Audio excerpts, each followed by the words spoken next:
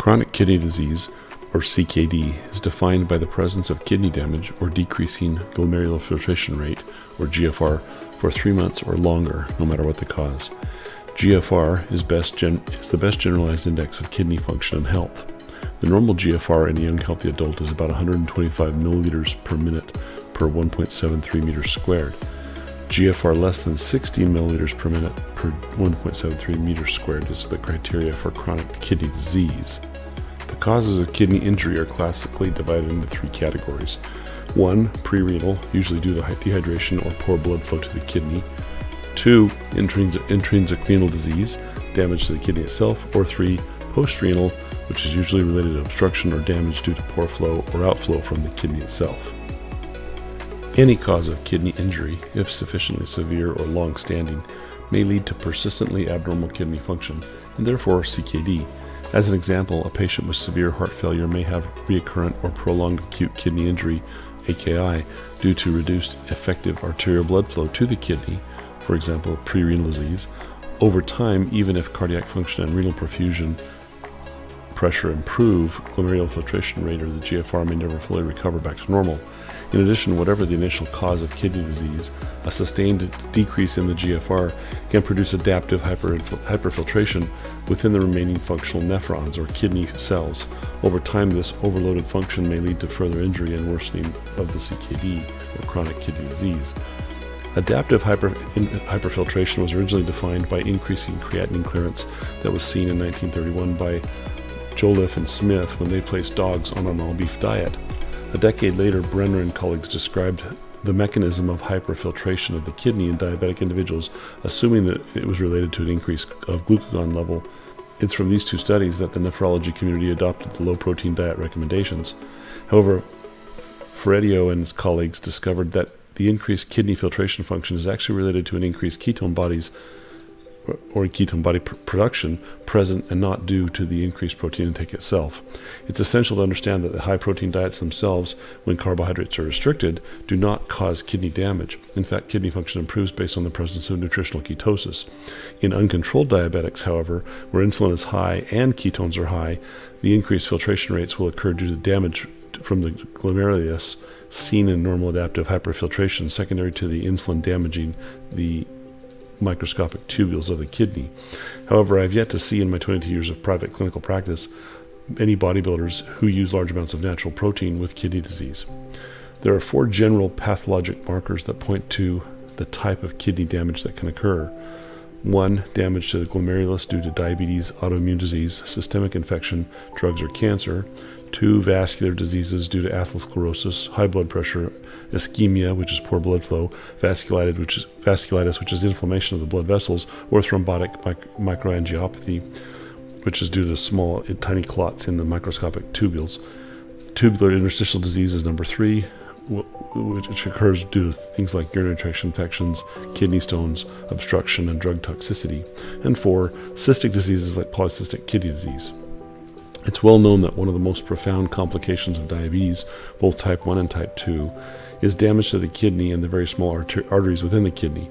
These small arteries and capillaries in the kidney act as your body's filtration system. Chronically high levels of insulin produced in type 2 diabetes and high levels of insulin dosed in type 1 diabetes on those eating a standard American diet damage this filtration system of the kidney, causing it to lose the ability to adequately filter and retain the microscopic protein, and this is lost progressively over time. As the blood sugar and insulin levels continually rise over time in patients with diabetes or prediabetes, damage to this delicate filtration system of the kidney occurs. Unfortunately, in our society today, this is a very common problem and is referred to as nephropathy. The high insulin levels are also the driver of high blood pressure, which is a secondary cause of damage to the filtration and vascular systems of the kidney. We knew back in 1972 from Siperstein and his colleagues, where they identified patients with diabetes that had thickening of the basement membrane and the endothelium, which is the lining of the blood vessels in the small tubules or the renal glomeruli within the kidneys.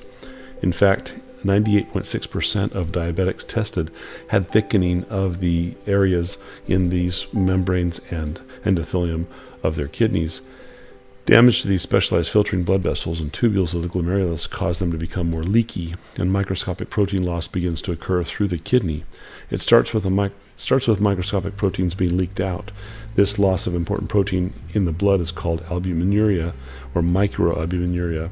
Microalbuminuria is a loss of microscopic protein into the urine, and it's the first warning sign that further damage to the kidney can and will occur without making a significant change to lower blood sugars, lower insulin, and improve blood pressure.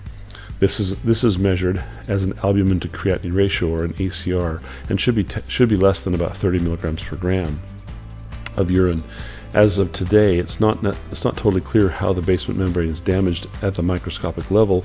However, there is evidence that elevated insulin has both a physical and immune type effect that stimulates oxidative stress, atherogenesis or blockage of the small arteries, immunoglobulin release, as well as formation of advanced glycation end products, leading to endothelial or blood vessel wall damage. Recent research by Poplawski and colleagues revealed that a ketogenic diet effectively repairs and or completely reverses this albuminuria.